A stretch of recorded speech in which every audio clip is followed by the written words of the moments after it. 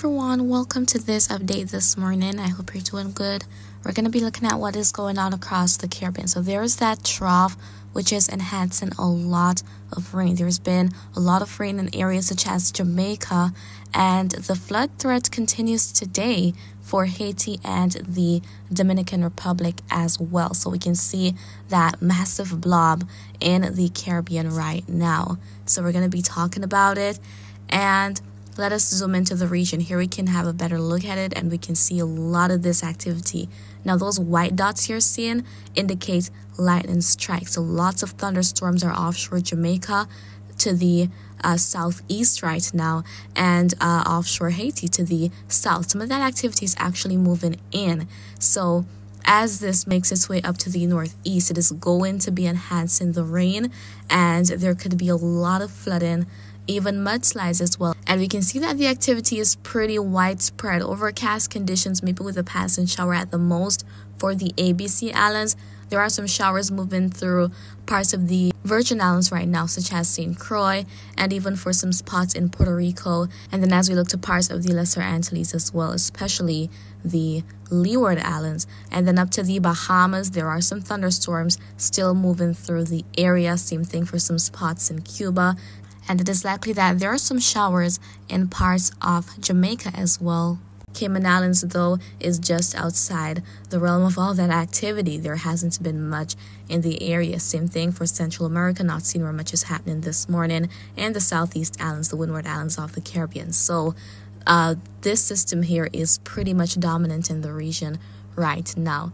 Let's look at the rainfall forecast, after which we'll talk about the wind forecast. We can see all of these colorful shadings within the vicinity of the bulk of the activity associated with the trough. There could be some additional showers around for parts of the Bahamas, Florida, going towards Cuba, potentially even some heavy downpours in some areas, and also headed towards the Turks and Caicos Islands.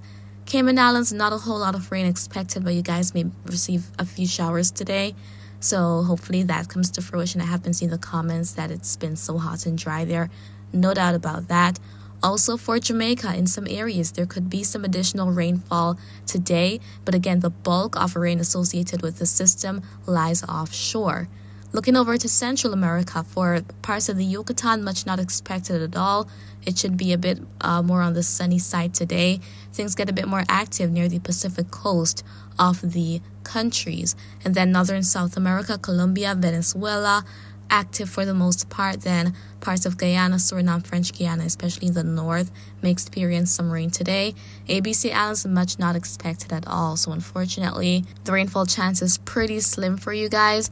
Then headed to Trinidad, Tobago, Grenada, a shower may move by. Hopefully it comes true. Then for the Grenadines, St. Vincent, even St. Lucia, Barbados, a whole lot of rain not expected today. But we see more color on this map here as we head to Martinique, all the way north through Anguilla. So there could definitely be some additional rainfall within this area here. Even for the Virgin Islands and Puerto Rico, there could be some substantial rain in areas today.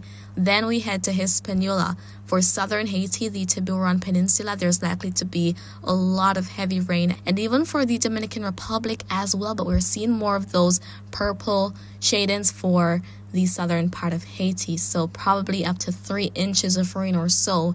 And with that, winds are also going to be kicking up within the vicinity of the trough. So especially with those thunderstorms associated with it once they're moving through, it could be a case where you guys are experiencing tropical storm-like conditions, meaning that this is not a tropical storm, it's a trough of low pressure.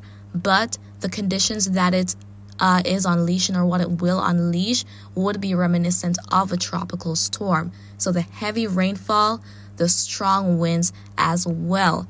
And let's take a look at the wind forecast for today. As we see more of the blues, especially those darker shadings of blues coming up, that is signifying that it's going to be a bit windier. So overall for the Caribbean, for the Lesser Antilles, going to the ABC Islands, potentially even the Virgin Islands and Puerto Rico, winds may kick up a little bit today. Elsewhere, may not be as windy, with winds up to around 15 knots or so. But just offshore Jamaica and Haiti, they were seeing those darker blue shadings. And let's look at this other map here, showing a bit more detail. So as you see those orange going to those reddish shadings, that is indicating those stronger winds. And so as we head into later this morning, we're seeing here that with this trough, winds could be gusting up to 47 miles per hour thereabouts. So tropical storm wind gusts are likely to be associated with the system as it loiters offshore. But then as we're going to be heading into later today, we see those very strong winds pretty much dissipating associated with the trough.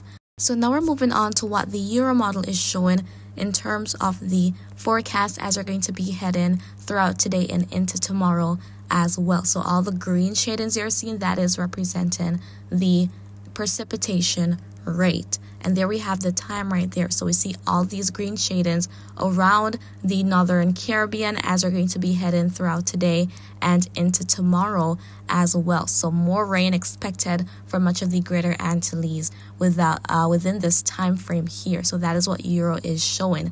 Again, the bulk of it, the heaviest rain is likely to remain offshore. But what is going to be moving into Hispaniola is going to be enough to unleash significant flooding and even mudslides. So please ensure that you guys take all the necessary precautions and stay safe and do not take any unnecessary risks.